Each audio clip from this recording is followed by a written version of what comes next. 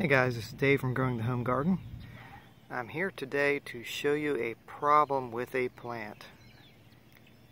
This is of course purple coneflower, echinacea, and it's a member of the Aster family.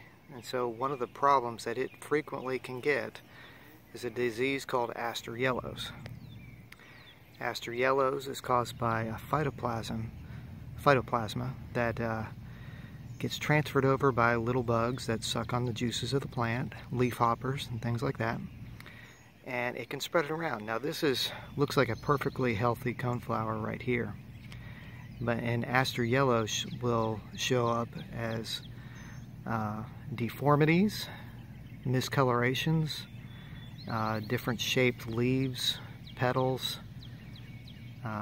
You'll often see growths form from the center of the flower. And so this plant is actually affected. As we watch these pollinators jump all over this, it makes me sad to know what I'm going to have to do in a few minutes, and here's why.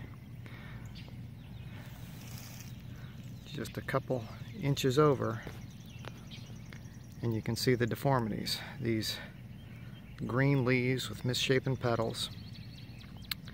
Oftentimes it'll look like leaves emerging from the center of the coneflower. So you can see it's all over. So what do you do about this? That's a problem, because it is very capable of spreading to other plants throughout the garden. Anything in the Aster family can pretty much get it. So there's nothing I can do about this particular plant other than remove it and hope that it has not spread to any of the other coneflowers I have around here. It's for this reason that I have pretty much stopped buying the fancy coneflowers from the hybridizers. They're really cool looking flowers, but I have so much of this issue popping up that it's not worth spending the money on those other things when I can grow this from seed and hopefully avoid this eventually. So really the only thing you can do is actually physically remove this plant, dispose of the plant material, and prevent it from spreading to another one.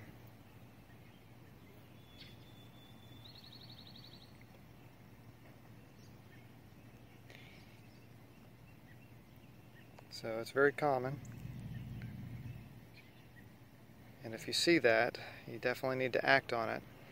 It can actually lay dormant in a plant for a little bit of time, but you'll know if it spreads within about 10 to 40 days. You'll start seeing signs of it in another plant, and as soon as you do, you need to remove it. I've waited too long here. I didn't even notice this was infected until just the other day.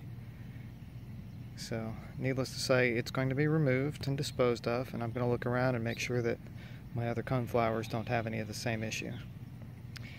So unfortunately, I'm going to lose a coneflower here, but maybe I can stop it from infecting anything else.